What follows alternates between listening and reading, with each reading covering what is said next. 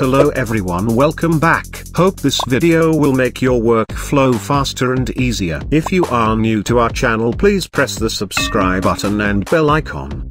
Let's start the video.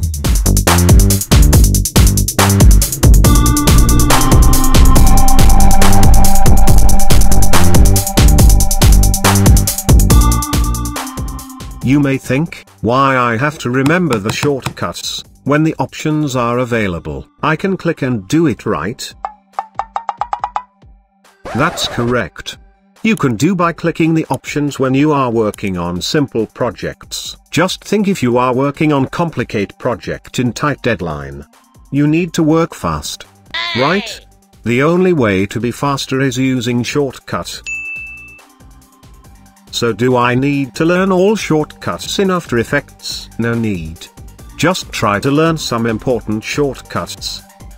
See this video completely, and don't forget to check the description. I have given the shortcut list. Just don't try to study shortcuts. Start practicing it. Some important shortcuts to create layers. To create a comp, Ctrl+N. For solid layer, Ctrl+Y. For adjustment layer, Ctrl+Alt+Y. For null object, Ctrl+Alt+Shift+Y. Shortcut to align anchor point. Bring anchor point to the center of the object, Ctrl+Alt+Home. Bring object to the center of the comp, Ctrl+Home.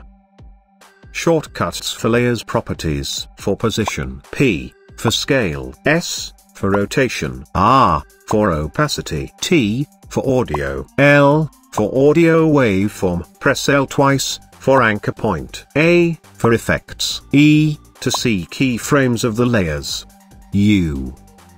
And remember, you should select the layer before using this shortcuts. If you want to access multiple options, hold Shift and press the next option, like this. Help you guys like this video, please check the description for the shortcuts. Don't forget to share your feedback or doubts in comment section below. If you are new to the channel, please subscribe our channel and press the bell icon. More videos are coming soon. Thank you so much for your love and support. Let's learn together. To prevent infection and to slow transmission of COVID-19, do the following. Wash your hands regularly with soap and water.